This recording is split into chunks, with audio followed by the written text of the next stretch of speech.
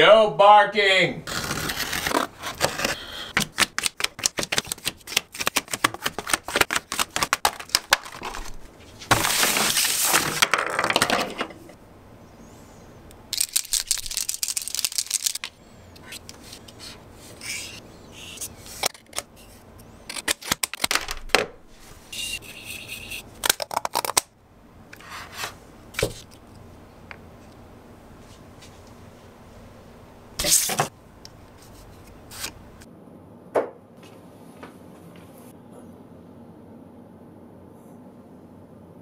Hey guys, this is Caleb with DSLR Video Shooter, where it's all about making better videos.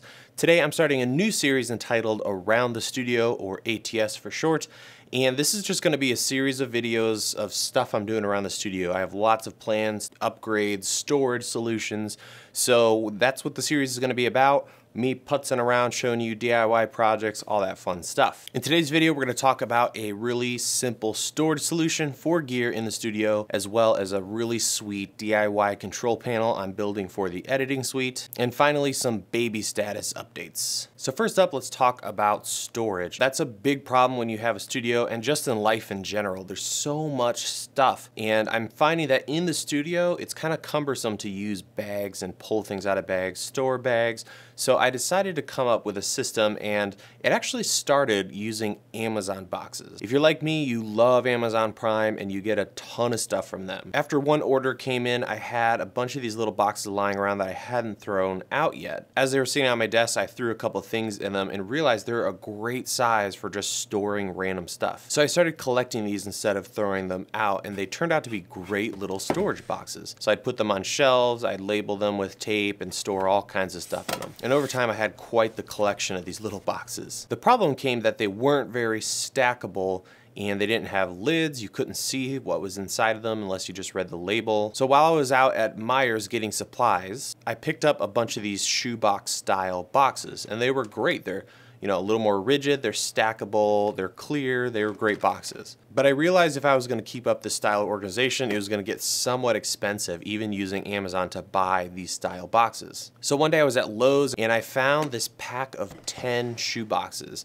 and they're wicked cheap. They're not as well made as other boxes, but they work great. The main thing is they were really, really inexpensive, and you could buy 10 at a time. I believe the price came out to under $1 per box. So finally I was able to categorize and store all this random stuff, whether that be tools, supplies for making things, as well as actual gear. Then I ran into another problem, and that was I didn't have a nice shelf system for all of these boxes. So on the other side of the camera, back on that wall, I've got this monster shelving unit for the basement studio. And I would just stack them, but then if I needed something on the bottom, it was kind of a hassle. They would start to lean and tip. So the next step was to build a shelf for these things. I went ahead and got some cheap pine and built this shelf that you see here. And I built this shelf to the exact height of the boxes, as well as the depth. And I'm able to fit 4 boxes wide by 1 high per shelf. I also designed it so that it would fit nicely underneath the stairs in the basement.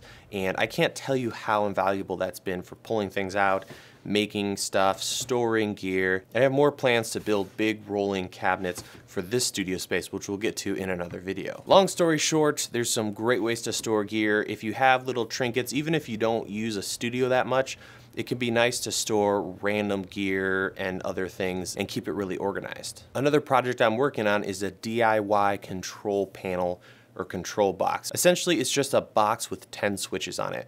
But the beauty of this is I'll be able to turn on and off anything that's AC power or DC 12 volts. So stay tuned for that video. I distressed the box to kind of make it look like some kind of Star Wars TIE fighter meets modern day jet switch box. So stay tuned for that video. It's gonna be lots of fun, and as you can see here, I already have part of it working with my speaker setup, and it's gonna be really modular.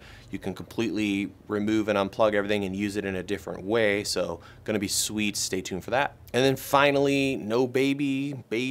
We're at this point almost a week overdue with my firstborn, and so we're waiting on that. So I'll keep you guys updated, but if you don't see a video or 2 or 3, that's why any day now, gonna have that kid.